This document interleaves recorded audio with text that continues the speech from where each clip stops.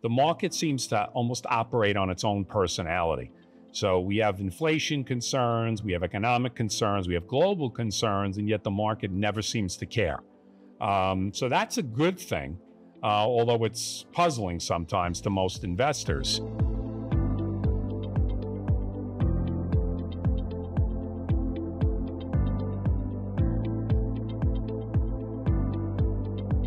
Hi, everyone. Thanks for tuning in to another episode of the GC360 Podcast, filmed right here at the Garden City, New York Media Studios in downtown Garden City, New York.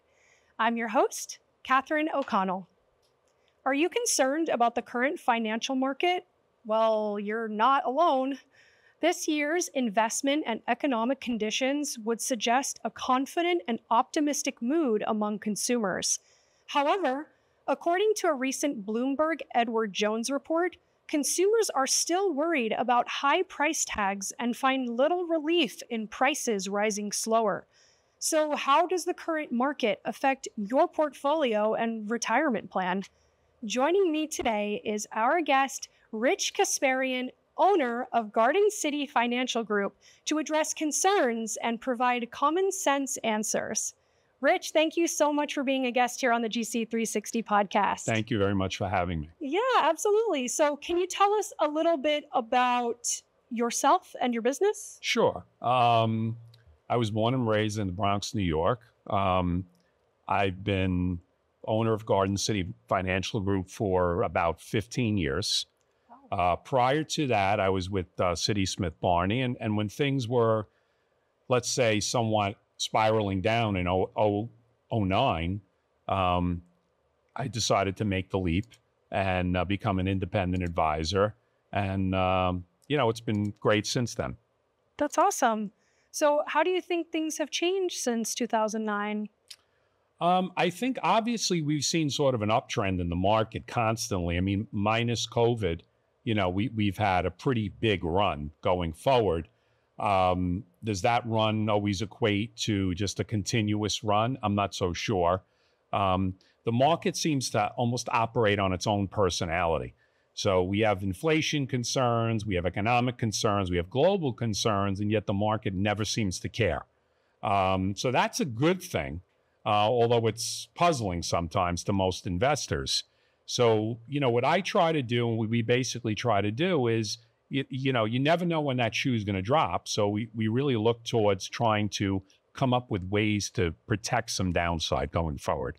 Gotcha.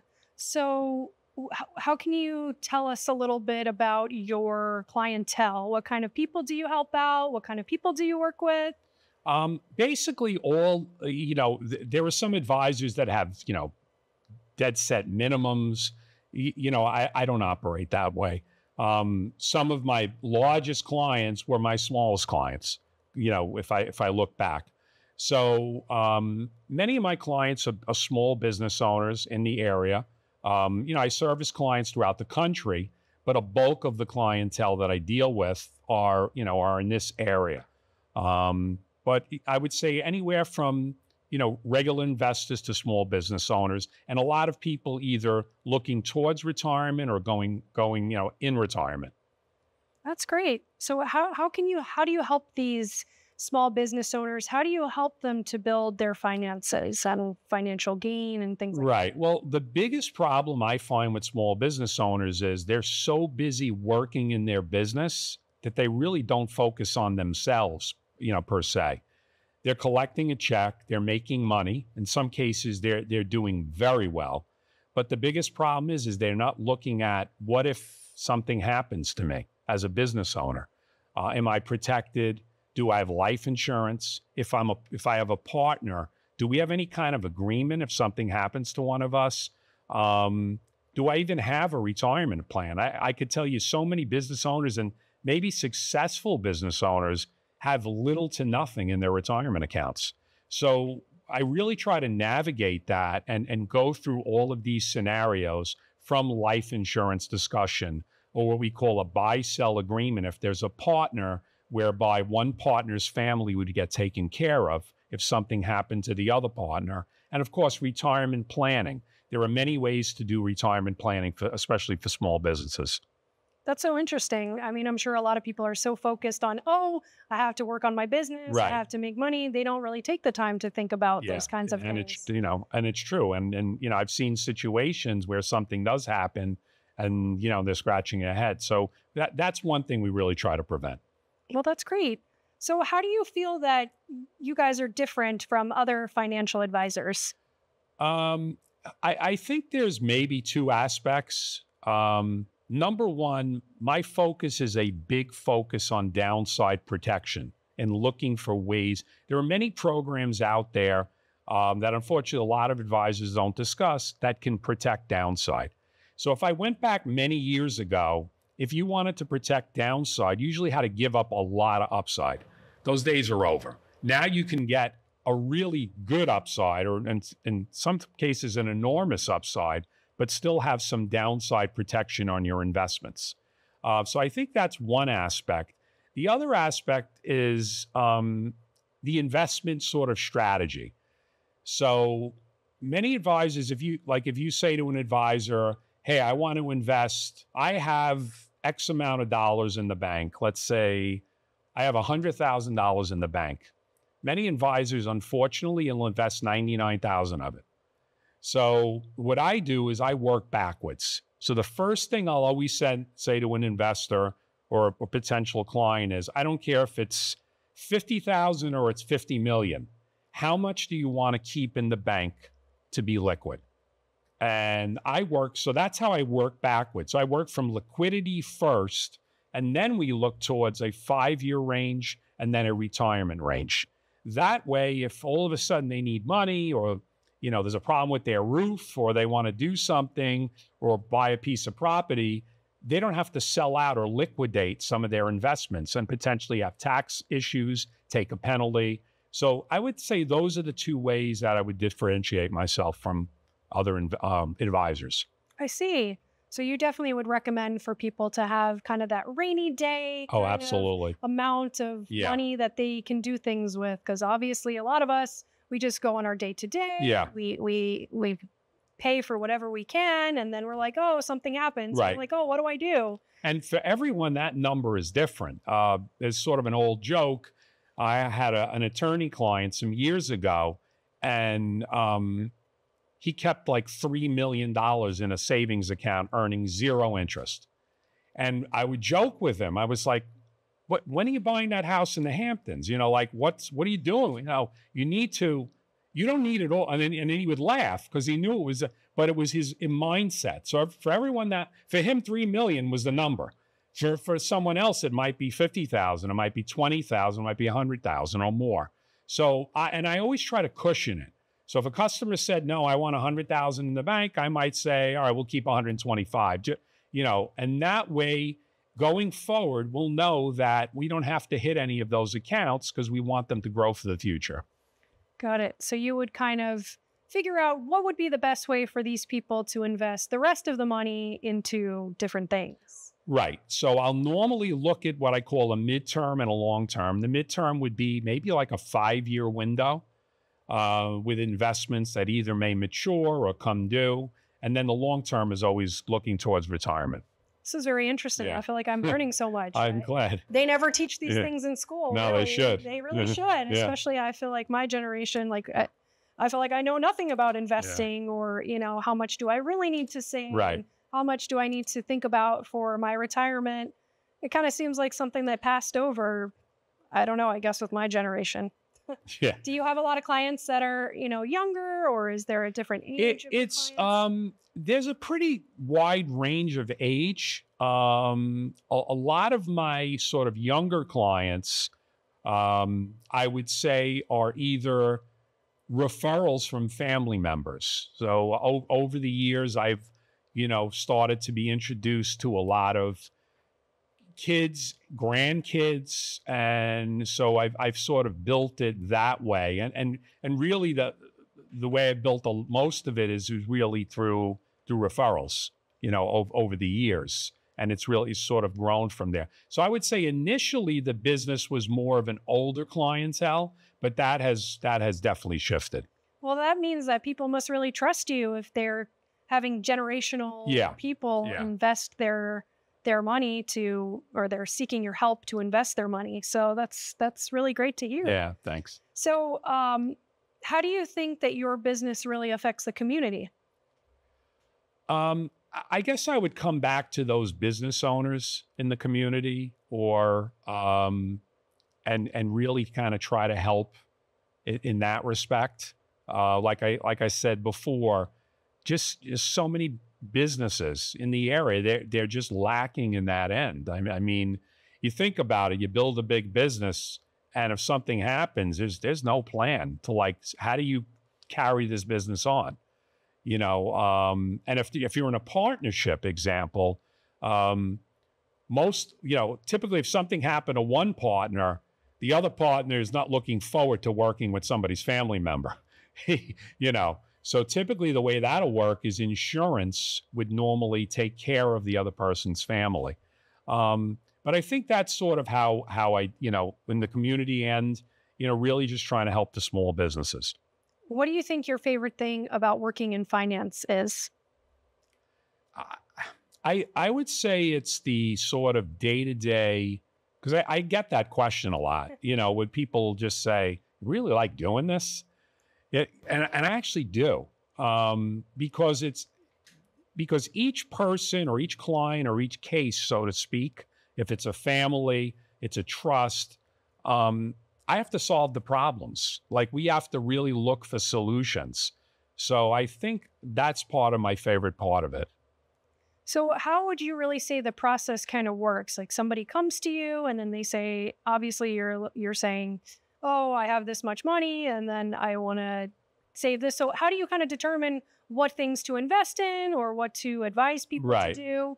How do you kind of make that determination? So basically, when either someone contacts me or I'm referred, or I've even been getting referrals now through my website or through social media, the first thing I'll do is if a customer or a potential client, let's say they have accounts somewhere else and they're unhappy with them.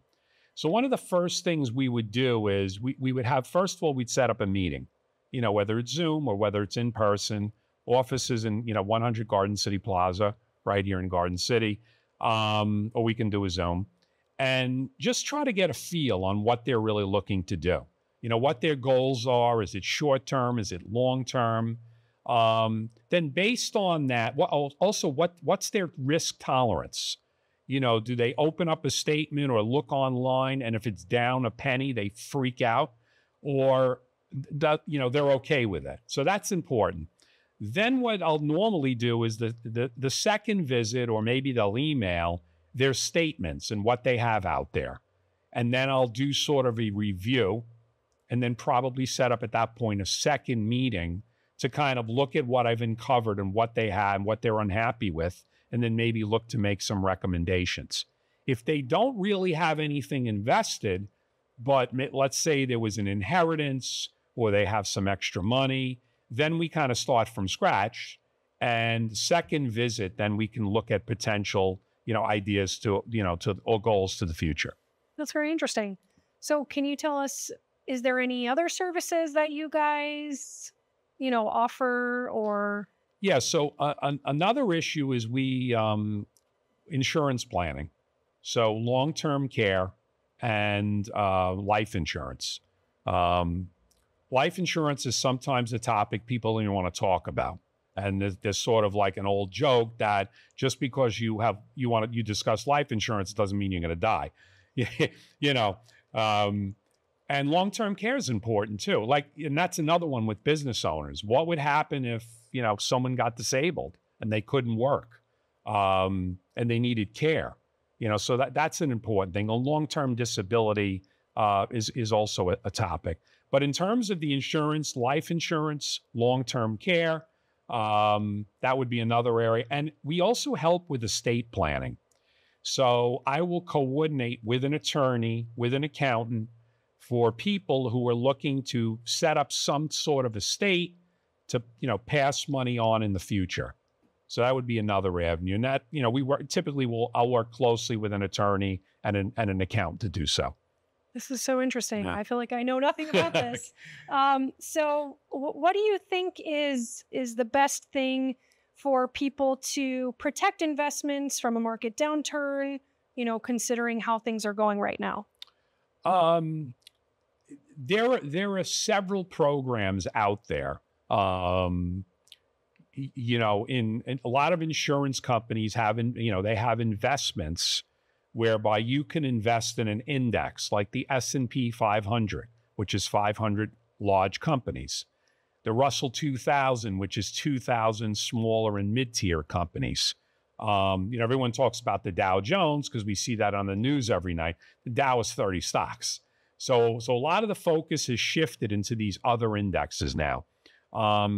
But insurance companies will have programs out there or programs where you could invest in these indexes, get some really good returns with some really good upside, but also if things turn ugly, in some cases you can have some protection, and in other cases you can have full protection. The programs with full protection won't offer you as much upside, understandable, but the programs with some protection will generally offer you some very good upside. Those types of programs you can do in a regular account, or you could do them in a retirement account. There are also other types of investments out there called structured notes. These are bonds that have a maturity, 3 years, 5 years. Invest in one of those indexes, but they also have a downside protection feature. So those are kind of good for sort of midterm investments when a person is saying, hey, I want something maybe 3 years, 5 years, but I don't want a lot of risk. I want some protection. So those are just the examples of a couple of categories that, people could invest in to get some good upside with downside protection. Okay, that's great. So this is just so interesting. So how do you guys kind of find out what are the best things to invest in? How do you know that? How do you discover that? How do you guys keep track of that? Well, to be honest, I get inundated from every possible investment company you could imagine, even phone calls, but mostly emails. This is the latest this is the latest that. So you kind of got to filter through all of it. And really, there are sort of categories of investments. And once you sort of know the categories that, make a good recommendation to a customer, then you have to sort of determine, which investment might make the most sense for customers. I'll just jump around to life insurance for a second. That's the same scenario in life insurance. Like, how do you pick that life insurance company? Life insurance works a little differently. If someone has a medical condition, there are literally certain life insurance companies that are more advantageous to certain medical conditions. So some companies might reject the person if they're not healthy, but maybe another company will accept them. So again, you have to kind of navigate those things. That's life insurance. But on terms of investments, it's just part of what I do. You kind of got to filter through all of it and see which one makes the most sense. So the life insurance, they might be willing to accept somebody who's, not doing well because they think they might be closer to, paying out the life insurance policy? Yeah, I mean, that's part of it. In life insurance world, there's something called ratings, rating. And what a rating basically is depending on the questions you answer, because we have to ask questions, health questions to the customer, they will rate you based on your health. So you could be preferred, you could be standard, which is pretty typical standard, or you can be rated, and there's a table of ratings. The lower your rating is, the higher the cost is going to be. And then, of course, a person would have to make a determination at that point if it makes sense to do it. That's so interesting. Yeah. I never knew that. Yeah. So does your age have a lot to do with that too? Okay. Yes. Age is definitely going to raise it. Cost, females are generally less expensive because typically on the charts they live longer than males, but age is definitely a factor. That's good. Yeah. I can save some money on life insurance. Yeah. So what other interests do you have? And are you working on any other kind of projects at the moment besides finances or? Not specifically. I mean, we've been growing now through, like I said before, a few years ago, I had very little presence, out there. And then it kind of started with like revamping the website, and then really getting more into social media, doing podcasts, posting a lot of informational videos on Instagram. So kind of really just building the business in ways that just a few years ago, because in our business, a lot of these things weren't even done a few years ago. So that's all kind of changed. And now, in the business, they realize, look, you have to reach out in different areas. There's a lot out there that you can reach out to. So that must have been a little bit of a tough transition to kind of transition from maybe things being done a certain way, and now everything's about social media and posting. So that's interesting. Yeah, I mean, it's difficult, but you just have to kind of make it part of your week, so to speak. There's some days as I didn't do a video today, and I get a little aggravated. But you get busy, and you don't always do it. But I think that's just become a big focus. The other thing I got to say, I'm really proud in the business is with our my existing clientele, the phone virtually doesn't ring. And I'm not going to say it doesn't ring at all, but if you're an advisor that's just pitching performance, and this is going to do this, stock's going to go here, and this mutual fund's going to do this, and then it doesn't, your phone's going to light up. You're going to get emails all the time.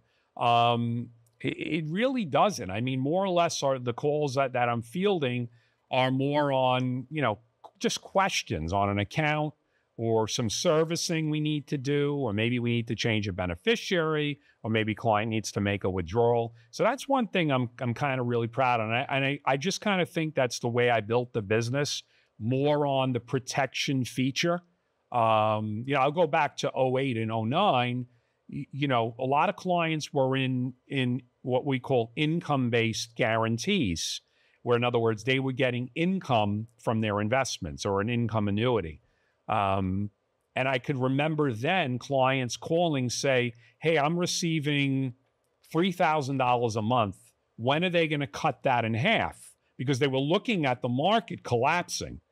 And I would say, well, no, you have a guaranteed income stream on that investment. So even going back then, because that was like a huge crash, I started to kind of see how this all evolved, and that's kind of really built the business even from there. Well, it must be very helpful for people to know that they have someone like you in their corner who kind of knows how things work in this and how things are going to go. I mean, it must be difficult to kind of predict how things are going to go since nobody really knows that, right? Right. I mean, and that's another reason that I will address that up front, with somebody. And I will say, okay, I could show you that the S&P 500 has basically returned 8% since 1957, even with the ups and downs. But what if that doesn't matter? And what if something turns ugly? And then what? And all you have to do is, people, because there's this mentality out there, but the market over time always does well. And that is a true statement. There's no doubt about it. But does the investor have the tolerance to go through it? And ask anyone who retired in 2000, 2001, that was when the dot-com stocks collapsed, and 01 was 9/11, or ask anyone who tried to retire in 09 or 08 when things collapsed, or, right in the heart of COVID, what was the story? So if they were in investments that were all growth with no protection, now you're withdrawing money from a declining account. So you don't have time to make it up over a period of a number of years. So those are just sort of important conversations. Yeah, that sounds very complex. Yeah. So what other financial advice would you give to people at this time? I think that, depending on your age, for younger investors or people starting in the workforce, or maybe, they're in their early 30s or mid 30s, you have to be, if you're at a job, you should be in a 401k. Money is coming out of your account. You forget about it and it's sort of going away. And in many cases, employers will match. So if you put away 5%, the employer might, put away 5% for you. Now you've literally put away 10% a year that will grow tax deferred. Some companies now are even offering Roth IRAs, which when you retire, the money comes out tax-free, which is definitely a nice feature. If your company doesn't offer anything, then you could see a financial advisor like myself, and you can open up an IRA account or a Roth IRA account if you qualify, because we'd always have to check with your accountant to make sure you're going to get the tax benefit. So that's sort of a must. Life insurance is another issue that when people are super young, they don't think about it. The first time they might think about it is if they have a family. But again, it is so dirt cheap when you're young. And so people say, how much life insurance do I need for, say, a family of 4? It's, with the mortgages and things of that, it's not uncommon for a person to have $1 million now in life insurance. Because if you think of something happened to somebody young, they need a lot of coverage. So, but those would sort of be the conversations. As people, the other conversations I have, a lot of people leave a job and they have this sort of 401k just hanging out there. Nobody's watching it. They're not looking at it. So typically, they have the ability to roll those over if they choose. So, that's an option. If it makes sense and they want to do it, that's an option. And as people get older, it's sort of planning for retirement. Yeah, so I'm sure you're never too young to start. Right? No, absolutely not. Yes. That's what you would advise. Right. Yeah. Yeah, it's definitely something I need to go and start thinking more about after our conversation today. But yeah, Rich, is there anything else you want to share? Our website is gardencityfinancialgroup.com, Instagram, Garden City Financial Group, Facebook, Garden City Financial Group. Also have a YouTube channel, so you can catch a lot of videos that I think could be interesting. Well, thank you so much, Rich. Thank you. I really appreciate it. Guest. I feel like I've learned so much. I'm glad. It was so informative. And hopefully we'll see you again soon. Thank you. Appreciate it. So thank you guys so much for tuning in to another episode of the GC360 Podcast. I'm your host, Katherine O'Connell, and we'll see you next time. Bye.